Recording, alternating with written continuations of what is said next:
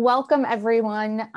It's good morning for me. I'm in Minnesota, where it is so wonderfully snowing today. I know a lot of you are in North Carolina, and I know that people are joining this conference from really all over the world. And I'm one of those like crazy Minnesotans that goes crazy for the snow. I'm also like your typical Minnesotan, and that like obviously the first thing that I introed with was the weather. So thank you all for joining today. I'm talking about open source as a service to modernize healthcare, and really thinking about the ways that we create that community around open source technologies within United Health Group, and more specifically Optum. Optum is the technology arm for United Health Group. So people haven't always heard of Optum, but sometimes people have heard of United Health Group. So I like to root it in that. Today, I'll be talking, through these examples of the ways that we create this community, and all of the teams that I mentioned today are also hiring, which is why this falls under the job track. I'll reference more of those specifics at the end of the talk. And then today, for my example of creating community, I'll really be rooting in the example of Kafka. It's one of my favorite open source solutions, and it's used heavily at Optum. So I will be going into depth on that. But first, I will give everyone a little bit about me. So Kate Agnew, I'm a director of software engineering at United Health Group. I've been here for 3 years. And my team of engineers stands up Kafka, Cassandra, and Elasticsearch as a service to the enterprise. I'm really passionate about diversity in tech efforts. So I'm a part of the United Women Leading in Technology initiative, UWLIT. And I'm the former managing director of the nonprofit Girls in Tech based out of the Twin Cities here. It's a global organization, but I was a part of the Minneapolis chapter. I have my bachelor's of arts in math from Macalester College in St. Paul, Minnesota, and I obtained my MBA from MIT. Unrelated to like everything that I do in the tech world, I'm also a planning commissioner for my local city government here. And then I'm also on 2 boards. I serve on the Macalester College Alumni Board, as well as the board of an all-girls STEM charter school in St. Paul called Laura Jeffrey Academy. I also used to have a podcast. It's called Drinks with Her. And then I kind of stopped it when I got pregnant and I wasn't drinking. And then COVID happened and I was like, I don't know if I want to do it remotely. But it's definitely something that I'm going to be spinning back up. So if listening to women drink and chat about really fun stories is appealing to you, make sure you check that out. At work, I try my hardest to keep up with Band Shirt Thursday, which I introduced to the team. I'm a huge fan of the band Hanson, like yes, Mbop Hanson. And so every Thursday, the team rotates through and we wear different band shirts. And I also collect Simpsons action figures. So I don't have any in view right now, but trust me, they're out there. So why Optum? I've been here for 3 years now, and just really passionate about using data and using technology to really impact people's lives. And I felt that healthcare could be the place to do that. So when I joined the team, the footprint of Kafka was like zilch. There were maybe a couple of teams that were standing up Kafka on their own, but nothing that was standardized. And at the time, we really needed a repeatable, scalable way to standardize and expose data to customers. And I'm going to walk through this model, not because it matters for the talk today, but really just to set the foundation of why we chose some of the open source technologies that we did. So this model here really walks through, we have a mainframe, we use change data capture, then we have raw data streams going through Kafka. We do a standardization layer within Cassandra. We have the standardized Kafka stream, and then we build materialized views in Cassandra or Elasticsearch to create enterprise APIs that then consumers use to tackle that data. So everything that you see here is open source except for CDC. For those of you not familiar with change data capture, it really just like taps into the transaction log, and that's what it ports into Kafka. And I think that we've used different products for CDC, but that's the only one that isn't open source. knowing that we wouldn't be able to do this pattern for all data across the enterprise in a silo, we really chose open source technologies because we wanted to change the culture and empower teams to fully understand the technology they were implementing. So open source obviously enables teams to really lift up the covers while using the public internet to solution and troubleshoot for anything that they run into. Why Kafka specifically?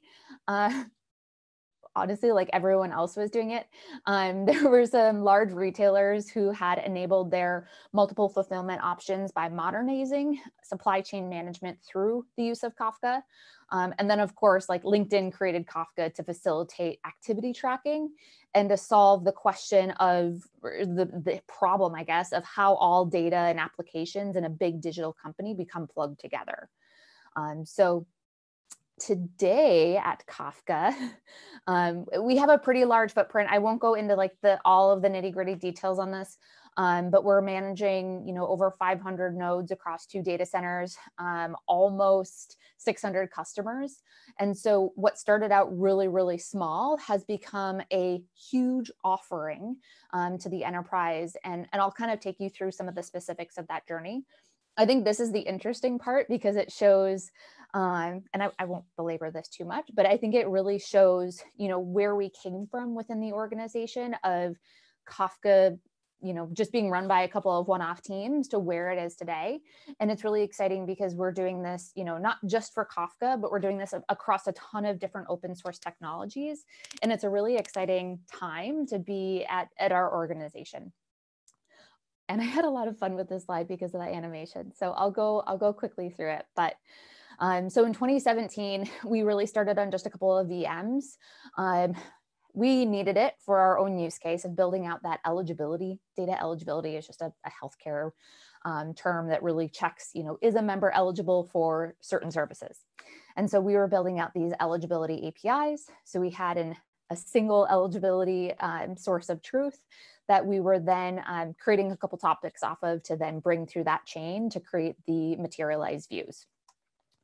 But soon we realized that building it on VMs just wasn't the most scalable for what we needed. Part of it has to do with, kind of our own internal bureaucracies of spinning up VMs and the management of the VMs. So pretty soon I acquired 40 servers for our use case, which was really oversized at the time for what we needed. But at the same time, it's hard to purchase servers within a Fortune 6, Fortune 7 organization. And so I wanted enough that would meet our needs for at least the short term.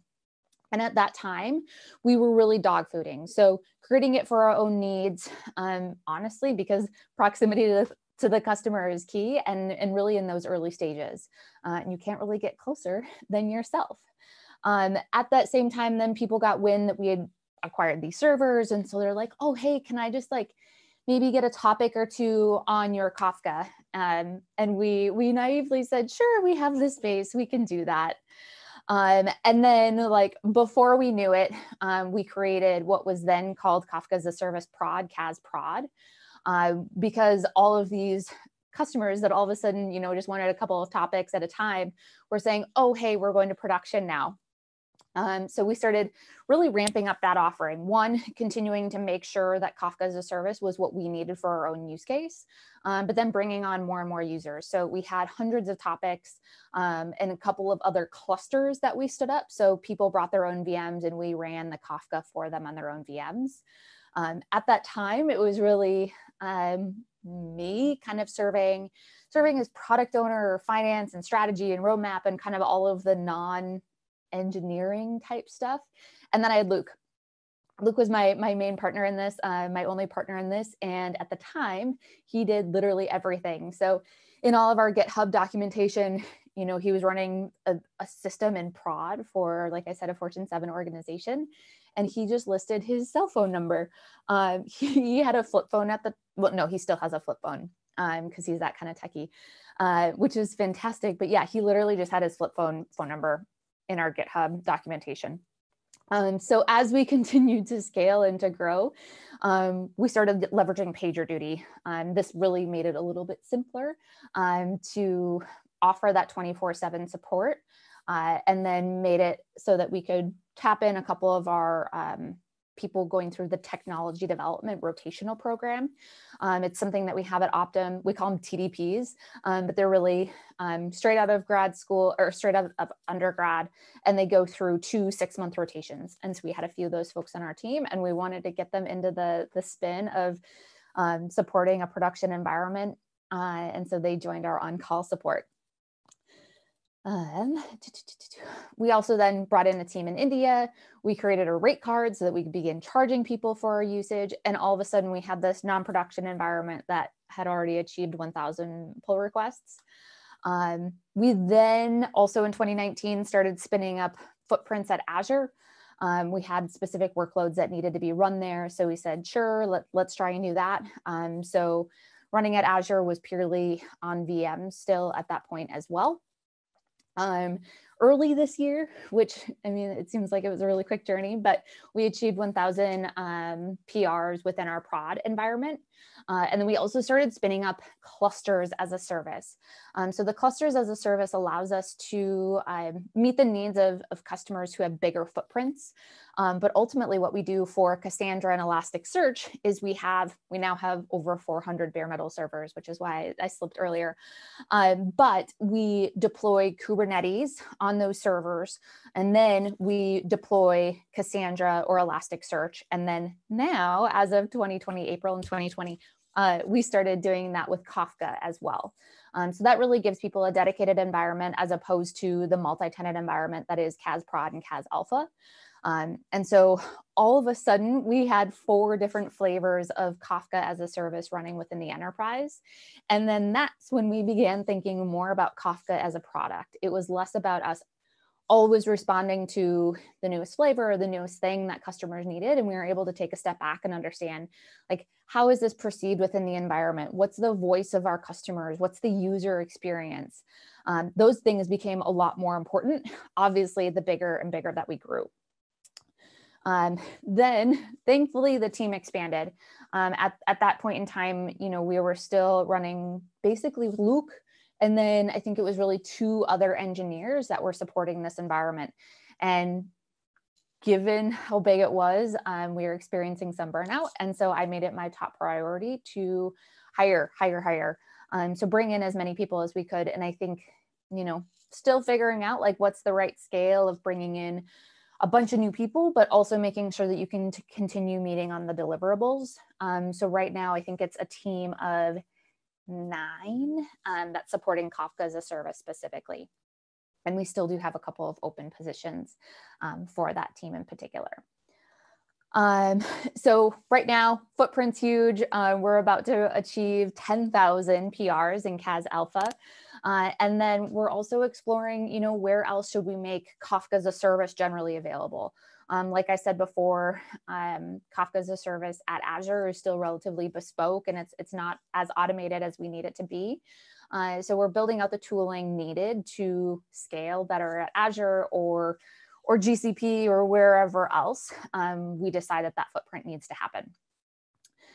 So what role does community play, and where have we really been leaning into recently? Like I said, this was literally done with a handful of engineers. And really, we were a small team, and we continue to be still a relatively small team compared to what some of these other teams are. You see across other organizations or in other places, they might have 30 plus engineers running their Kafka as a service.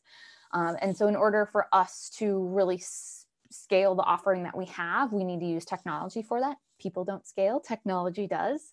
And this is really where I think that community comes into play. So I have more animation. Okay. Open source really allows us to speak that common language, relatively common language.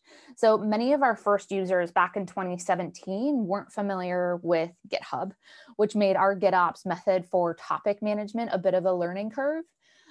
This common language really means that we can point people to the public internet for tutorials on GitHub, or when people are first starting out with Kafka, we can point them to Overstack, all of these different places that really are focused on What have other people done? What else is out there in the environment? Thankfully, the need to have people go through tutorials on GitHub has really waned out. Most people are familiar with a lot of those basic tools now, but leaning into that common language is still an important part of what we do. Telemetry. Telemetry is really key on both sides of the coin. So we need our clients to have the ability to answer what's wrong. Is it on the customer side or is it on the host side? Clients can use the community to stand up their own monitoring and dashboards to answer this question. But to go even deeper, we look for our users to troubleshoot themselves first. Try a couple of things, research the issue. We always encourage teams to do this by asking them, what have you tried so far? And prompting for this in our support intake process as well. Please outline what you've tried and what the results were. So ultimately, we do what we can to help ensure that our users are successful, but using Kafka for an application requires that the teams leveraging it know enough about Kafka to troubleshoot, and telemetry helps them dig into that. Automation. So we automate wherever we can. Infrastructure as code and CI/CD are really the only ways we can manage at our scale with the engineers that we have. And from the start, the engineers developing Kafka have been in the flows, as we call them. So we use FlowDoc pretty heavily within Optum. So they've been interacting with the community directly. Initially, the Kafka flow was started in an effort to create that community, but without that clear definition of what the intention was for that, it turned into a room where we began offering support. And I think that that's kind of overburdened that Kafka flow to date. But regardless, our engineers have been interacting with the users from the start, which has really allowed us to improve and address issues that our users feel are the most important. Next is documentation. I think documentation is literally one of the most important things for any open source software. There's endless documentation on these platforms on the public internet. And we link heavily to those offerings and those information hubs in our own internal documentations. But we also internally outline the specifics to our offerings, walk people through getting started, describe the nuances for operating within our network, whether or not we are in the DMZ or within the core, those types of things. And we really rely on our users to read the documents first. Again, we can't always be there to point people to the right section of the markdown. And so it's really imperative that we rely on our documentation to scale and not the people. One place that I'd like to see us get even better as an organization is through contributing to the docs. So I think that 99.9% of the Kafka documentation has been written by the Kafka engineers. I would like to see more of a community environment where people feel if they see something that might be wrong or might not be as clear, going in and doing their own PR, which has happened a couple of times, but I hope continues to become more and more popular as more of these open source technologies are out there. And then don't just rely on official Kafka docs. I always tell people there are 600 teams using Kafka across the enterprise, and internally everything should be public. So browse the UHG GitHub for other code examples, see what other people are doing out there. And really what we try and how we hone in on this in our flows is, where else have you looked for an answer to this before asking in FlowDoc? We don't really say it to call people out, but really as an encouragement to get people looking other places. Google it. Google it first, please. Kafka is so widely used, and there are examples of almost everything on the public internet that you can do with Kafka. So for example, if you get an error, Google it first rather than posting it directly into the Kafka flow. Not only will our users get a quicker answer, but then they'll learn from others outside of the organization or from others even within our internal organization without having to go directly to the Kafka engineers for that type of an answer. This is how we built the platform ourselves, right? We Googled everything, and it continues to be how we troubleshoot. So it works for more than just Kafka. Um, Clearly defining roles and responsibilities is also super important, and that's always clearly defined within our terms of service. But we run the platform, and our client teams manage their configurations and implementations. So some teams want more assistance than we have the scale to offer. And in these situations, we can connect them with third-party consulting firms who may be able to provide better services or more timely services. But ultimately, this is another spot where we really rely on the community to come into play, share best practices, join together, and not make the Kafka team the single source of truth. So giving the space for our community to lean in here, I think, is really what will be needed to help take Kafka to the next level. And like I said, this kind of goes back to the chat, right? We had initially started it to bring that community together, but have found over the years it's mainly just pull requests. So how can we back that up and make a community within the enterprise, I think, is going to be really important, and becomes, really one of the backbones to offering out open source software. It's also one of the hardest pieces to create.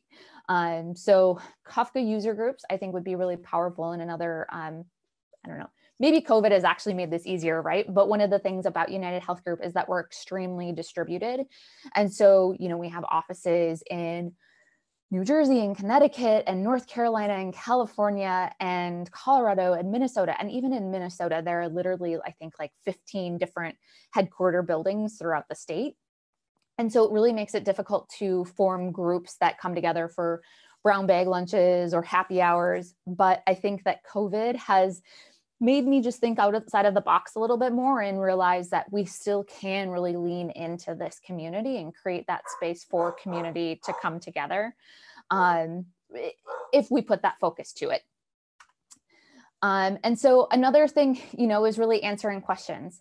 Our Kafka flow has over 1,500 users now, most of whom are using Kafka on a day-to-day basis. And so, people that are in the Kafka flow, encouraging those who aren't on the Kafka team to also come and answer questions, I think, is going to be really, really important. And then I would be remiss if I didn't mention GitHub as well. We're still working towards making sure every team has their GitHub internally public. But I think that, all of these things together will really help create that community that we need, to ensure that open source is successful. So we're really just beginning, and great, I left enough time for questions. I sometimes feel like I'm going to go and talk about Kafka for an endless amount of time.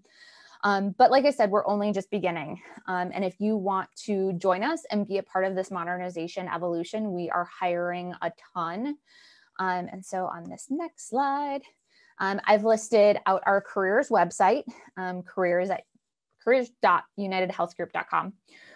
My email address is also on there. And then I've listed the job codes for a couple of the positions within our team.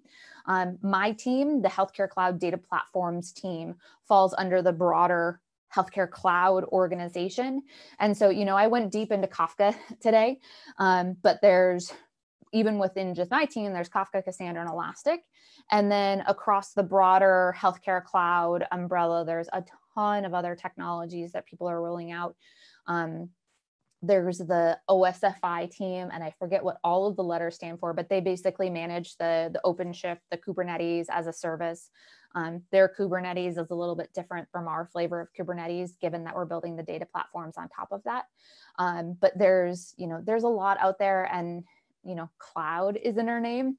My team is one of them that's a little bit nuanced because we have quite a footprint on premises as well as in the cloud. But it's really about the internal private cloud as well as the public cloud, and how we're bridging some of those barriers. And I don't like to use the word hybrid, but thinking about, workload placement and when should something be on premises versus in the cloud. And those are really important things that we're thinking about. So I want to leave this up, but I also want to get to questions. Let me see if I can figure out how to make this work. All right, so I will just blanket open it up for questions. I think that there are the 3 paths for doing this. Chat might be the easiest. You can also use the actual Q&A, or third option is you could raise your hand, and then I think that I I or ATO will unmute you so you can verbally ask your question. The questions can range, right? About Optum, about our use of open source, about Kafka, about how we manage 600 users of Kafka as a service for the enterprise. Really anything that you're interested in. How we're working to get more women in tech is always a fun question too. Okay, so I got one question. As a platform team who just started to offer managed Kafka, Cassandra, Solar and Elastic search on Kubernetes to other teams in our company, what are some things we should avoid? Any blind spots or major problems you faced?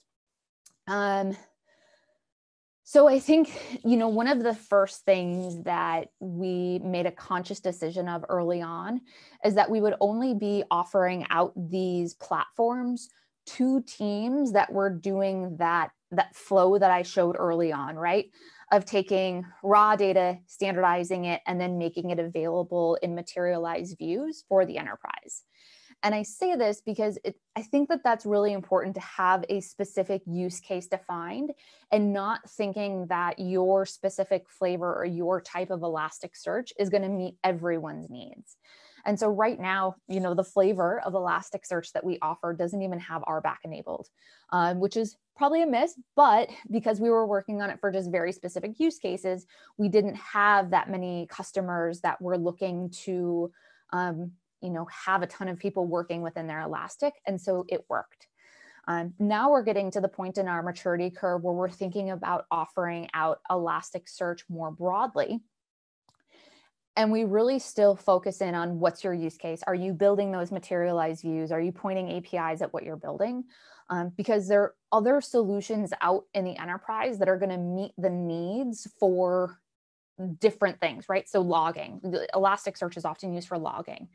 But there's a team at Optum that manages Splunk as a service. And so that's not something that we want to get in the business of supporting, that logging specific use case.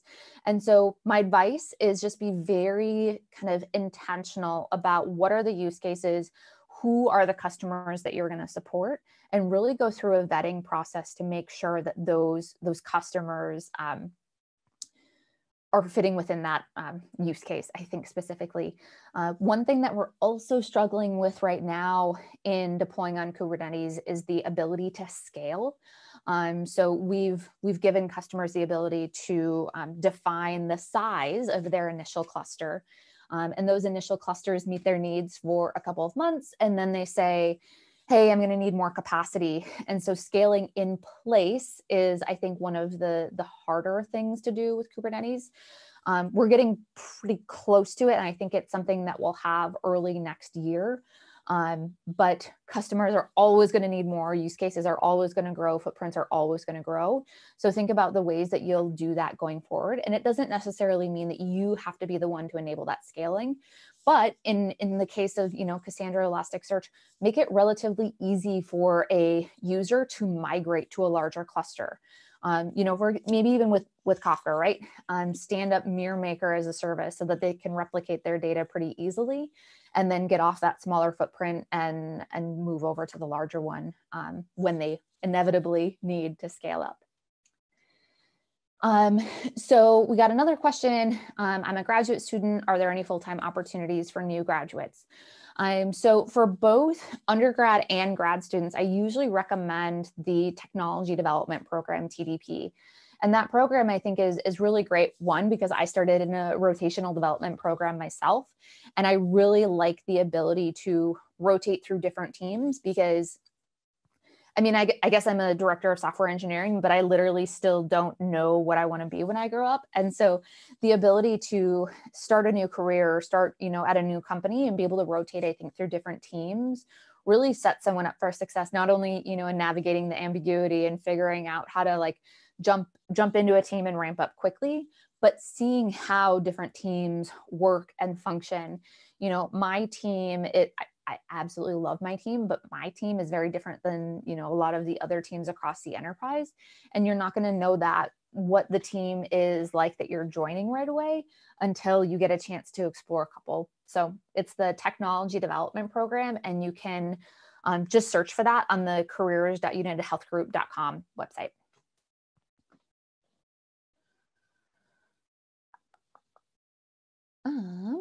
Any other questions that I can answer? Otherwise, I'll talk about the fact that I'm wearing a cape today. These things are awesome.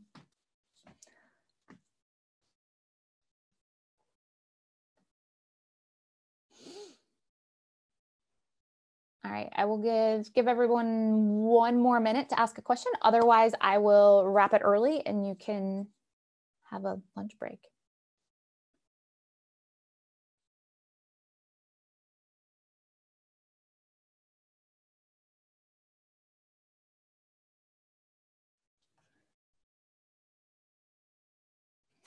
So piggybacking on the last question, I was a data processor analyst at a university. Is Optum a friendly environment for career changes and starts?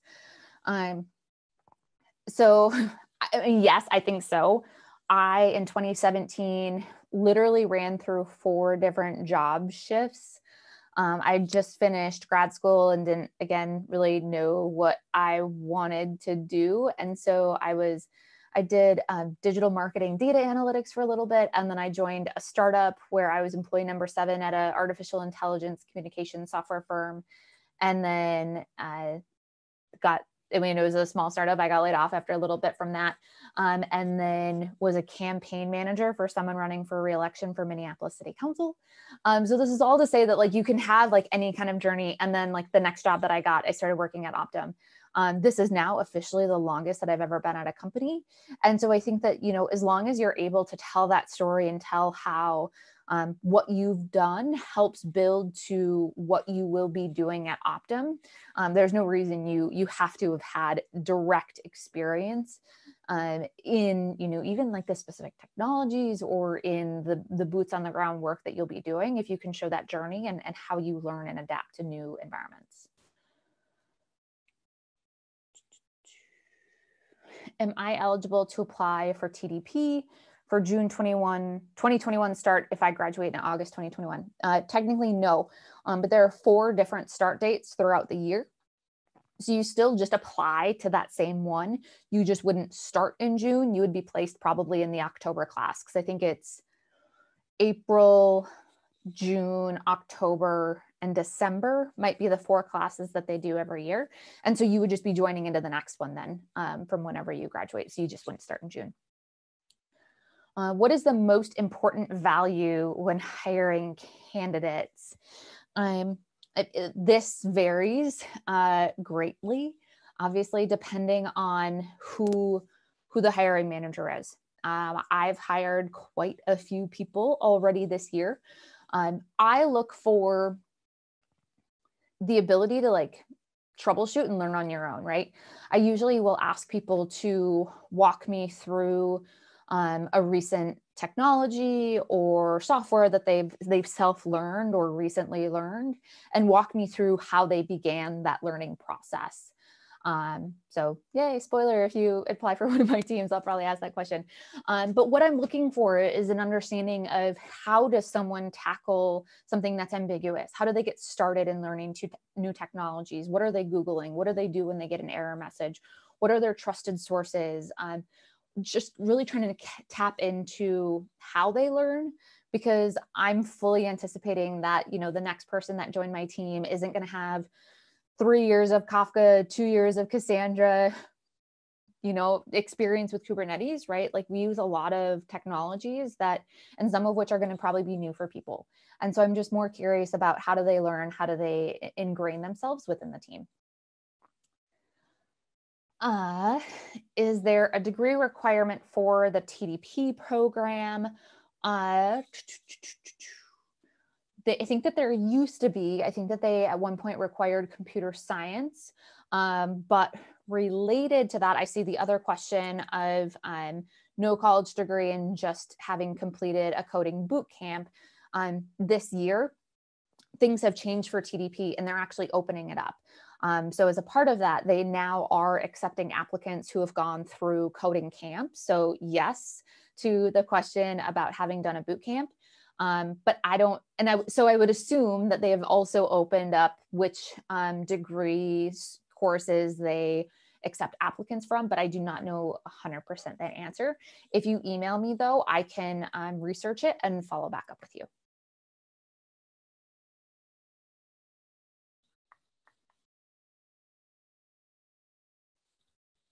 All right. Well, like I said, my emails are still on the screen.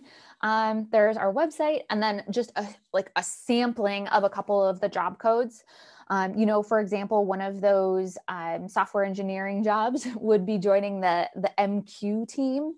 So helping to modernize our messaging platform into a self-service offering. So taking kind of an established product within the organization, MQ, that exists today, and really kind of mimicking in some ways, like the self-service model that we have with Kafka, where anyone can come and spin up their own topic.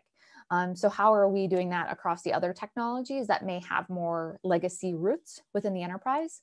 And then for our product roles in particular, we're looking for, I only have 2 listed here, but I think that there are at least 3 open positions for innovative product managers to join the healthcare cloud team across the board. I have one opening for a Kafka product owner specifically, but there are a couple of others across the other products, but really looking for people who can help advance our products and services to making sure that, critical healthcare applications and data are available in a secure and reliable fashion. So thinking more about the roadmaps, the funding, the strategy, and of everything that boils into creating these products across the enterprise is something that we look for our product owners to lean into.